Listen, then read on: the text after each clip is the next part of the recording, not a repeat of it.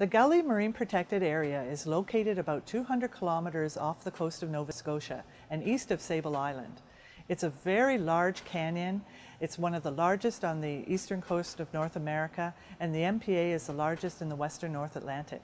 If you want to think of the Gully, think of the Grand Canyon underwater, because that's what it looks like. It has very steep sides and the bottom is quite flat, and along the steep sides we find over 30 species of coral growing there. And the biodiversity of the coral was one of the reasons that the area was protected. My role as a scientist has changed over the years. Before the Gully was designated as a marine protected area, I was involved in providing input on the sea floor and the organisms that live there to help decide where the boundaries should be. These days, when we return to the Gully, we continue to provide input so that we can monitor the effectiveness and the health of the corals in the area.